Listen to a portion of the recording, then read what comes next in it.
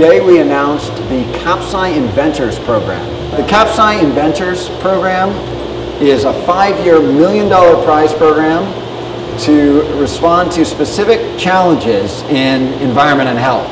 And this year's prizes will be offered in coral reef restoration and personal detection and avoidance of carcinogens. Very excited to be here with this outstanding panel of innovators in science and technology and medicine at the kickoff of what is going to be a globally notable competition and innovation happening in our very own city at the Frost Museum of Science. And I'm a coral biologist, and I study how corals adapt and acclimatize to climate change. Coral reefs are often called the rainforests of the sea, and the reason for that is there are more marine species in coral reefs than in any other marine ecosystem. They're sort of these dense warehouses of biodiversity, and even though they cover only about less than 1% of the world's surface area, by some estimates they include somewhere between 1/4 and 1/3 of all the world's marine fish species. The situation for coral reefs is pretty dire. One of their main threats is climate change and ocean acidification. So as we warm the earth up through the production of greenhouse gases, that's warming the oceans up, and the heat stress on corals turns out to be pretty critical for them. They live very close to their thermal limits. Innovation is really what drives science forward, and we're at a really exciting time in science right now where the area of genomics and the ability to sequence genes of organisms very quickly and very cheaply is revealing a whole new series of opportunities for how we can understand how corals can recover from disturbance. Corals are tremendously important to the local economy. Coral reefs globally are under assault from changing climate, from human practices, environmental degradation. In the Caribbean alone, we've lost about 80% of coral cover in the last 4 decades. And I think that the CAPLO Prize in coral reefs can be transformative.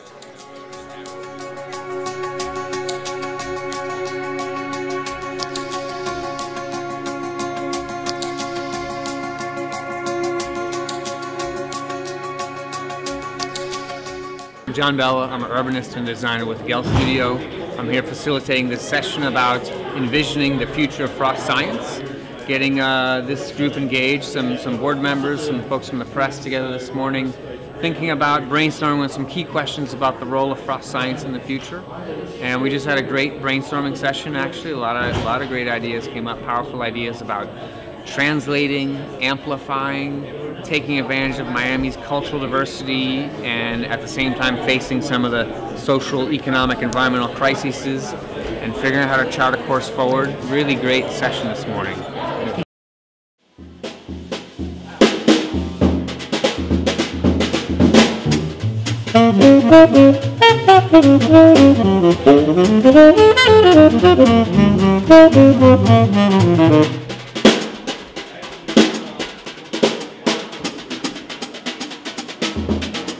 The Science Up Close concept is a program around the idea of informal science conversations. So the idea that a lot of, like Biff mentioned, people who go through academic programs, the best conversations are with a beer in an informal environment. Tonight I'm presenting some work we are doing in my lab. We explore the potential of the Internet of Things and how it applies to architecture and how it may transform the field. The Internet of Things refers to the possibility of actually putting every object around us online.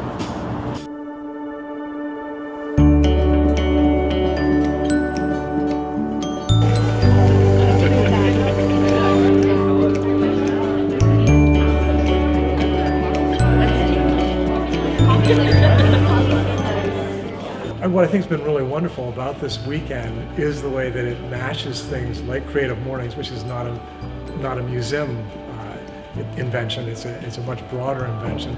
And I think the fact that we were able to, attract Malik Benjamin and the whole Creative Mornings crew is exceptional, and it helps tie the whole weekend together. So being able to start with the announcement of the CAPSCI Inventors, go on to last night's Science Up Close and talking to Dean Rudolph El-Khoury talking about the Internet of Things, this morning Creative Mornings, this afternoon Gale Architects talking about the Miami of the future, this evening Pecha Kuchas around transportation, energy, environment, architecture and design, and how all of those play out in the city of the future.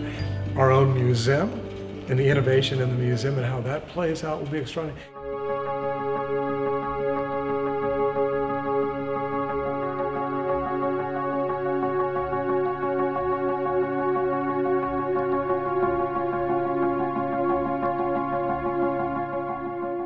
So Gale Studio is a people-first design company. We focus on public spaces and urban design. And I think our role in the weekend is to facilitate a series of discussions around the role that the Innovation Center at Frost Science can play in creating the city of the future for Miami.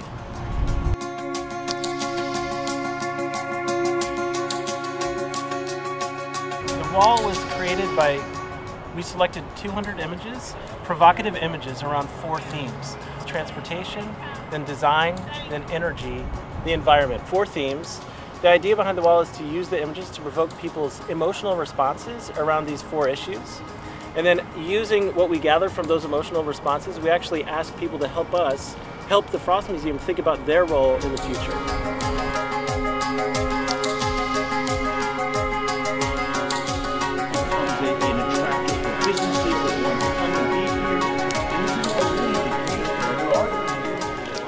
Is the thoroughness with which everybody at the tables leapt in.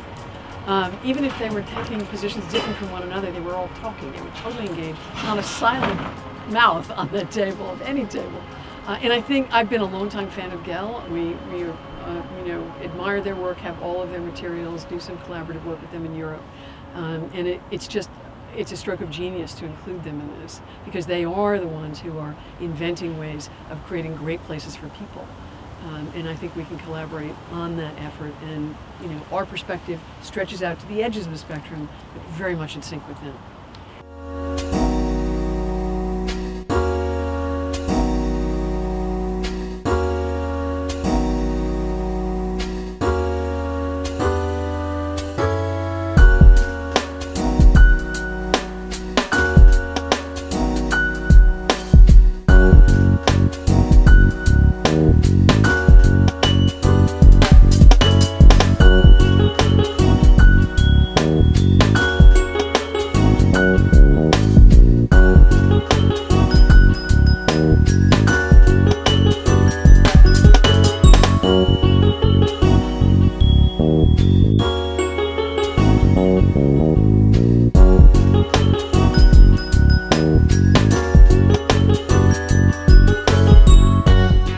Well, I'm Carl Hildebrand. I've been doing Pecha Kucha, which is the English pronunciation, or Pacha-cha-cha, which is the Japanese phonetic way of pronouncing the word. And it means chit-chat in Japanese, or otherwise the sound of chit-chat.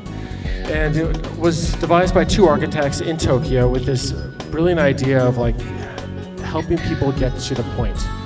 We're in a very short attention span society, and we love that people lecture and can go on and on and on, but how great would it be just if they said, this is what's important, this is what we need to pay attention to. Good evening, I'm Camille Coley. I'm from Florida Atlantic University, and as Carl said, I'm talking about blue energy. Hi, my name is David Rifkind, and I teach architectural history, theory, and design at FIU. Hi, I'm Meg Daly, and I'm founder of Friends of the Underline. I'm really excited to be here tonight. Hi, I'm Steve Davis. I'm a wetland ecologist with the Everglades Foundation. It's a pleasure to be here. Hello, I'm Trevor Powers. I am here today to tell you about our new museum.